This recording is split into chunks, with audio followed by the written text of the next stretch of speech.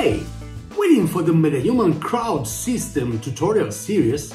Here is a quick preview. So enjoy the video.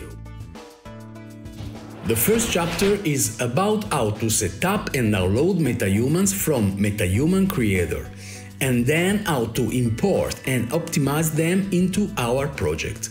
In this part of the process, the optimization of the textures is a very important step.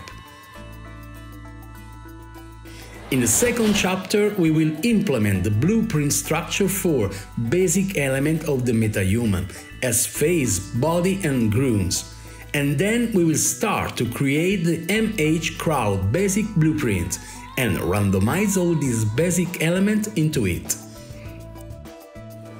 In the third chapter, we will prepare the clothes, like chests, pants, shoes, helms, and put them all in the specific blueprint structure.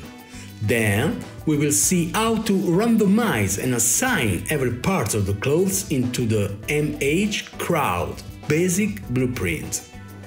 In the fourth chapter, we will randomize material scalar parameters for face, grooms, eyes colors, and I'll show you how to randomize even the normal texture to make the metahumans younger or older.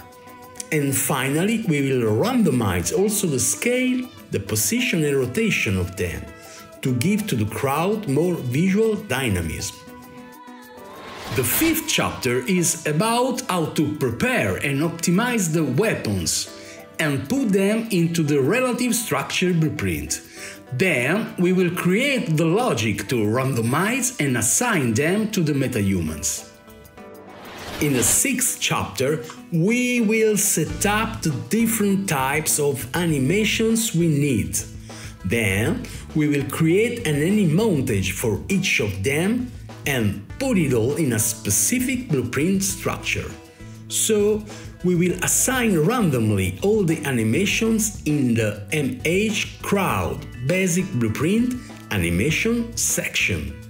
In the seventh chapter, we finally put the metahumans into the Unreal level and set up them from the detail panel using different enumeration blueprints and variables. Then we will press play simulation and boom!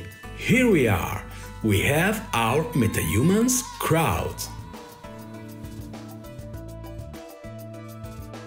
Alright, if you want to see the Metahuman Crowd System at work, I'll leave you below in the description the link to Jesus and 300 Metahumans, a short film / tech demo I made to test the system.